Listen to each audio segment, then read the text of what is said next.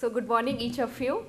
And it's really a great privilege to be with such accomplished people on the dais. And of course, each one of you who are leaders in your space. Thank you, NGOBOX, for giving me the invitation. It's absolutely an honor and delight to be with each of you.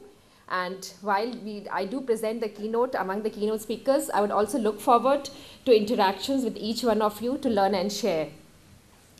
We say in Cisco that while networking is in our blood, CSR is in our DNA. So that's how our social responsibility is integrated to our business and to our system. So I think Akash already did a great job of compiling with all the speakers and then finally building up as to how a corporate has been doing. So that's how I will try to show in my presentation as the different strategies that we have adopted and as how you can inculcate in each of your areas, so that finally I'm able to help in some ways as what you all would like to achieve from this workshop.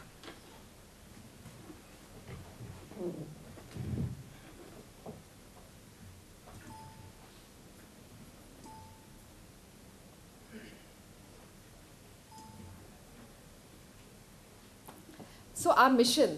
Let's talk about our mission. So each time in a corporate, or even for that matter in an organization, first and foremost, what we need to have in place is in our mission.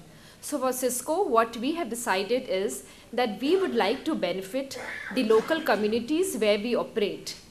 So each of our resource, just if you can. So at the end, folks, we all know that our resources are limited, and how do we maximize it? So in terms of our mission, we are very clear that we would like to focus in areas where we are located and where we have a good mass of our employees, so that the ecosystem around us develop. So in terms of our visibility, we are also able to get good visibility with the local government, with the local stakeholders, and also this helps us in good amount of employee engagement. So this is our important mission, that we would like to strengthen Cisco's brand and reputation in local communities where Cisco has significant employee presence.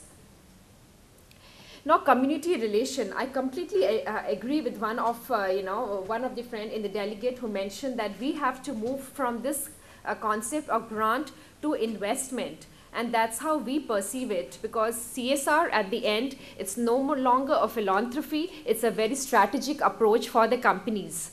So how does it help us? We want to position Cisco as a leader in the local community. We want to be a trusted community transformation advisor. Very important, we want to leverage our core expertise. Now, how do we be different from the rest of the companies, the rest of the corporates who are doing the same work? And this is the only way that we can be by adding value on the table, and that is by capitalizing, by leveraging on our core expertise. Therefore, we try to link our projects to the technology that we are expertise in. Generating lasting impact for Cisco. Now this is very important, we don't want to do anything on a one time. It's important sometimes, basic human needs addressing is important. But at most of the times, from a strategic point of view, we try to ensure as much as possible our projects have a lasting impact. Focus on employee engagement. Now, while capital is very important, and to an extent we'll all agree that that's not the solution to all the problems. What's equally important is the employee engagement, which basically means the talent and the time of our employees. And that is very critical for all the NGO partners that we have partnered so far. So any of our CSR activities, we ensure that there is also an employee engagement component aligned with business priorities and Cisco's policies. Again, very important, because at the end, the company is to make profit and to exist. So it's important that while we are doing a good work, we are linked to our business as well. Now, this is STEM. This is a very common acronym that you will hear more and more often, especially in the IT industry. It's science, technology, engineering, math. Now, this is the focus that a lot of corporates, especially in the IT sector, is doing. So I wanted to share in this forum that a lot of you, from the NGO groups can look for projects, especially in this sector, because this is where the country is taking a leapfrog. It's all going towards technology, and it's important that we also ramp up to that speed. Creating positive image with the local government, very important, they are our partners with us, and it's important that we are always on the good books and the good side with the local government. Now, leading trends in CSR, I wanted to share this slide with you, so that just to show the transition as how it's happening. A is traditional. Traditional CSR is all philanthropy, where we completely remove it from business.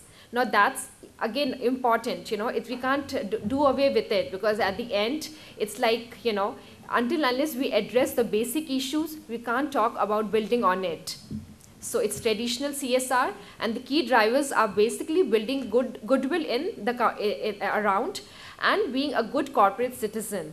Slightly moving from the traditional approach is the aligned, is the corporate engagement focused on themes, issues related to the company, but finally the objectives are not tied to the company strategy. So even at Cisco, we see that a lot of our projects that we are doing, or rather I will say most of it, are in this bucket, that while it is aligned to our technology, aligned to our core expertise, but at the end there is no much business value to it. But slowly where we would like to move towards, and that's where the most of the companies are going towards, is shared value. And shared value makes the maximum sense, because it's the only way that it has a win-win situation. It's again leveraging on what the company is good at, and doing good to the society, so that finally they are able to get the best that they can offer, and it benefits the organization and benefits in the company. So the shared value is the win-win and more sustainable and the scalable model. The difference about the shared value CSR, since this was a topic of my focus in the keynote, I wanted to give more emphasis on this particular slide, is traditional and aligned CSR. So what does basically it comprises of? It's value, it's all doing good, it's philanthropy, finally impacting lives. It's selfless, finally it's not expecting any returns. It's discretionary. Agendas, areas externally determined, separate from profit maximization. This is all goodwill, and this is where it falls under. Shared value, where mostly the strategy is moving towards. It's the value, it's economic and social benefits, which is relative to the cost. It's a joint value creation, very, very, very important. Mutually beneficial to both society and to company. As I said, is the only way by which it can be sustainable and the scalable model. It has to align with the company's priorities. Only then there will be traction, only then will it go a long way.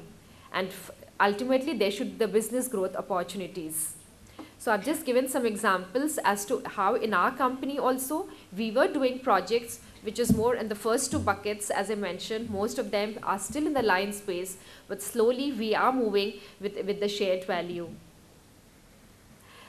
Now, in terms of impact through the social investment, how does the impact happen? We talk about money, very important, but what else? It's talent. Talent is equally important, because finally it's the employees, when they work as mentors and coaches, we really see an impact in the lives of the beneficiaries. And third important is the technology, because that's what the IT companies we are good at. So in terms of a social investment, we do a layered level of approach, which is basically talent, technology and capital. And as much as possible, we try to ensure that all these three merges into an ideal project that we would like to see. Now, the drivers of the strategic planning, what all does it consist of? A, the global trends. We need to ensure that it has the global trends. In country social needs, we have to align with national agenda. The stakeholders' feedback, very critical. We need to do then the internal assessment as how it's going. then it should be a one social investment strategy. We have observed that many times a lot of corporates, they have the different departments in the space, in different verticals, but all in the same space doing different things. So it's important that as much as possible there should be one investment strategy. And of course, we would like to do our way, which basically means we need to have the benchmark as to what we want to achieve. And then we should also ensure that it synchronizes with other departments, which is mostly like, you know, the marketing and communication, the government relations, the human resources. So as much as possible, it should also align with other these departments, and only there one can see good traction. So the features of the new CSR strategy, that if you would like to ensure in your company how it should be, it should align with the core business objective. It should be towards a nation building. We should always align to it.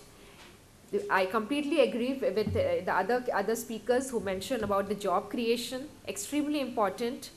Again, with the focus on STEM that I just spoke about, science, technology, engineering, maths, and it should have ample volunteering opportunities. Any model is a failure if it is not scalable and sustainable. Goodwill with the government at the central and the local level, very important that we synchronize with the government both at the local and the central level.